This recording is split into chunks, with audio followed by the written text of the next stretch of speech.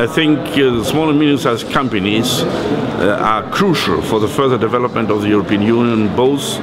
for the question of growth, competitiveness and jobs. And therefore I believe the European Union should concentrate that the conditions for competitiveness for small and medium-sized companies will become better, that they have a safe input of finances, investments, good relationships which make it easier for them to make investments. But especially I believe that the energy question have to be solved for such companies, because these companies are able to close the gap